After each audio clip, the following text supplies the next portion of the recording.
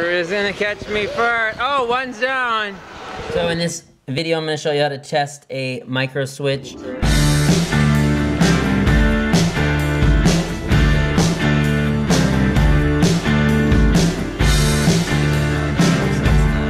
So in this video, I'm going to show you how to test a microswitch, and I have a bunch of them here. So what I'm going to do, so it's nice to have quite a few if you're going to test these, but probably have an issue with your microwave, and you're only going to have 3 to test. They're going to come in a housing such as something like this, and you'll have 3 to test on there.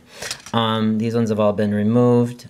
So what I'm going to do is I stick my leads into the terminals, and this one is reading, we have no reading right now. So when I push this down, so this is an open switch, I push this down, I should get a reading of about 1, and I am, so this is telling me this switch is working, but it's pretty greased up, so I'm not too worried about this one. I don't really want to use this one. So if you look here, you can see that there's a little line right here. So if you can get your fingernails in there or a knife, you can kind of pry that open.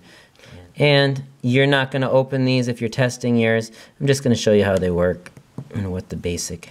And it's just virtually held in there with a couple prongs. So as I remove this, so here's the cap, and virtually all it's held with, as you can see, there's 3 little prongs here, and then these 2, and it just slides into place. So here's virtually the whole inner workings of a microswitch.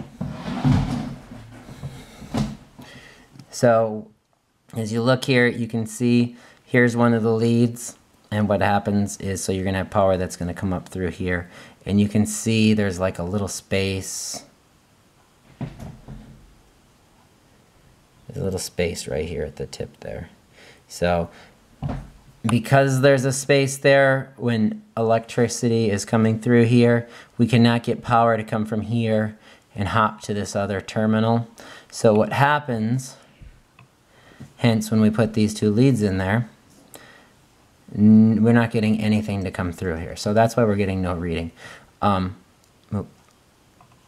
we're getting no reading. So then what happens, when that lever gets shut, your microwave door, or, you know, these can be in cars, they're in dishwashers quite a bit. And these are how the switches work to operate your door on your dishwasher. So what happens is when the microwave door closes, it hits a little piece of plastic which comes down. It's a little lever system, and that will push this down. And as you can see, when I push this down, that connection is made. So now it's considered closed. So this one's considered an open microswitch, and then when this lead comes down, it is closed, and then that's why power is able to come through. So this would allow your microwave, when your door is closed on your microwave, this is going to allow electricity to flow through, and this would allow your microwave to operate when the door is closed.